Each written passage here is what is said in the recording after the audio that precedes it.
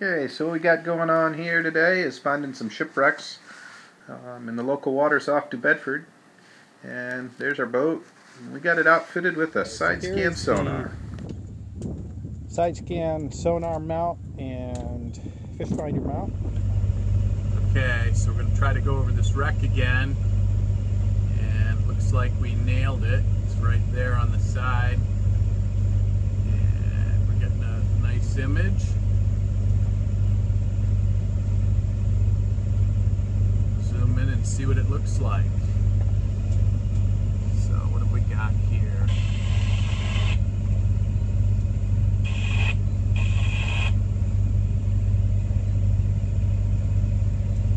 There it is. There's the wreck. And got a beautiful image of it here. Look at that. Here's another view of the wreck.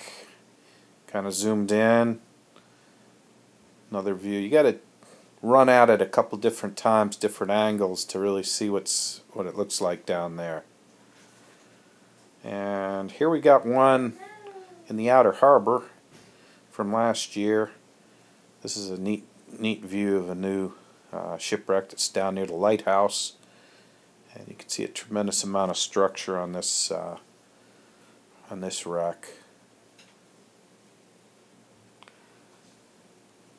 We found another one. This is a sailboat, half buried in the mud.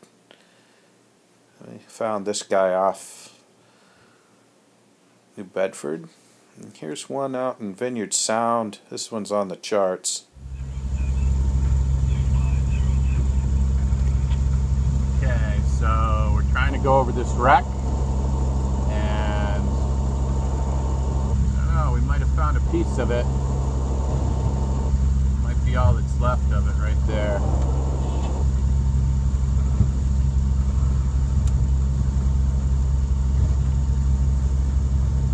Right there.